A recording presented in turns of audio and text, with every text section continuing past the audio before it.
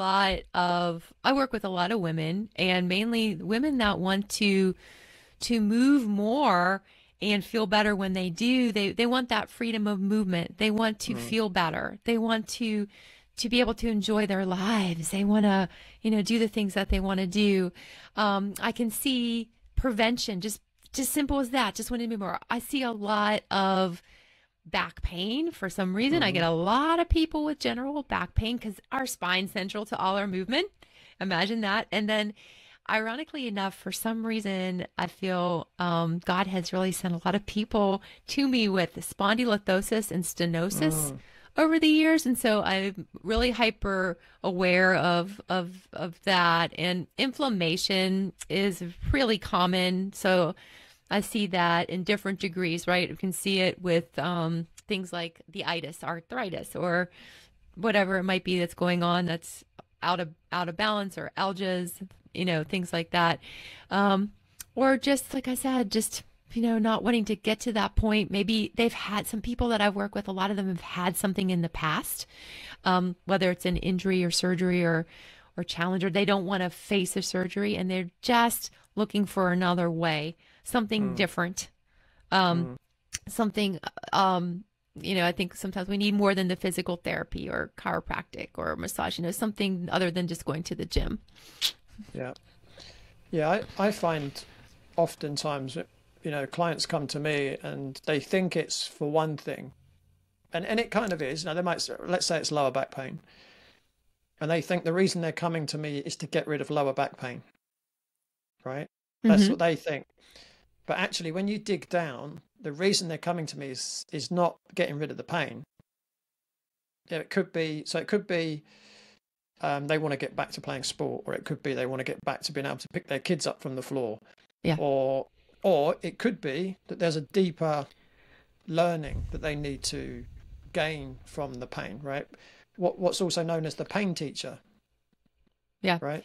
So exactly. that was termed by Paul Chek, the head of the Chek Institute, that when we have pain, quite often it's there to teach us something. Yeah. Yeah. So, yeah. So, if you step on a nail, right, it's teaching you to not go any further. Otherwise, you're going to cause yourself damage. If you put your hand on a hot plate, it's teaching you to get your hand off the hot plate. Right. But obviously, it can go a lot deeper than that, into quite, deep issues as well, which we may or may not come on to a bit later. So from what you've said, there's a lot of kind of back issues that you tend to help people with. Yeah, back definitely. I see a lot of that, or just people that they may have had something in their past, a past injury, like I described, or they don't want to have a surgery, Yeah. Yeah, I do have one client that will remain nameless that has been saying for the last 15 years that, what I've done is keep him off the surgeon's table. Yes. And that's a blessing. Yeah, I love to see that, it just that's what keeps me going. I don't know about you, but it brings me great joy to see somebody not have to do that and know that there's other ways to go about it.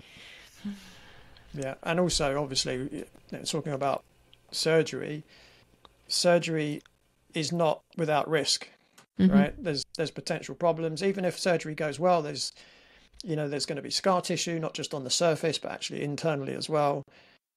So it's not a decision to be taken lightly. And my view always is do everything you can before you take that decision. Because there are, as you said, there are lots of other options that people can do. And generally they won't leave you with the potential side effects that surgery might do. I've certainly found that people that come to me with back pain but have already had back surgery are much more of a difficult challenge for me to help than people that come to me that have never had surgery. I can see that, but I can definitely see how that can be. I think it can work both ways sometimes too. But yeah, I think that the underlying thing there is fear. Either direction, we're working on the angle of I mean, what would you say?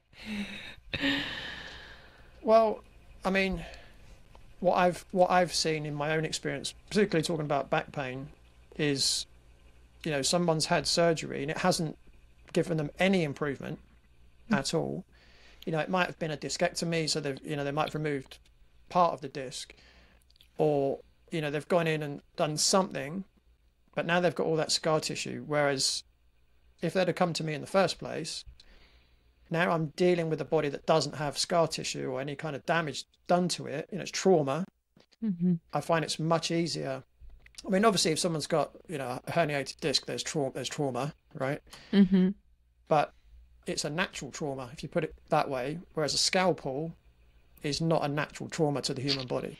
Yeah. And I think that also there's more limitations in a different way, and we have to work with that, whereas before there may have been more freedom of movement, I find, as well.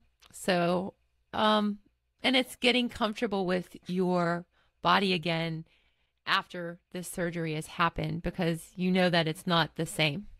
It's different, and having to adjust to what that means, right? Yeah. I mean, I can't sympathize with people that have had surgery, but I've herniated my L4-5 and my L5-S1. That left my left leg completely numb, dropped foot, could barely walk. So I've been through that myself, which again was a blessing, right? Yes. Didn't feel like it at the time, but, you know, 2, 3, 4 years down the line, I learned so much going through that experience that I could never learn in a classroom. Exactly. Yeah. You know, so, you know, that was definitely an opportunity for me to learn, let's just say. And there was more than just going through the experience in terms of learning. There was a reason why my body decided to give me a lesson at that point. It's mainly around working too hard and working too long hours, and my body was telling me you need to slow down, and I wasn't listening. So my body made me stop and take some rest for almost 2 years. Yeah. You know. Yeah. That's powerful. But even though that was a very serious injury, I'm back to, you know, 100% function. Yeah. You know, and there's a lot of people that I know, if they have that kind of injury, they think it's a one-way street. It's just they're always going to be injured or in pain. Yeah. But, you know, I'm sure you'll agree it doesn't have to be that way.